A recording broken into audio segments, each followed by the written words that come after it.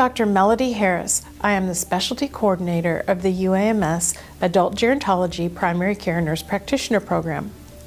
Adult Gerontology Primary Care Nurse Practitioners are healthcare professionals who provide patient-centered care for the population from young adults through older adults. This adult population ranges from late adolescence, young adulthood, middle age, young old, and old. Adult Gerontology Primary Care Nurse Practitioners use expert knowledge in the assessment, management, health promotion, and disease prevention in the direct care of adults. The Adult Gerontology Primary Care Nurse Practitioner is the gatekeeper who coordinates and provides comprehensive, continuous care through a long-term relationship with both younger and older adults across the wellness-illness spectrum.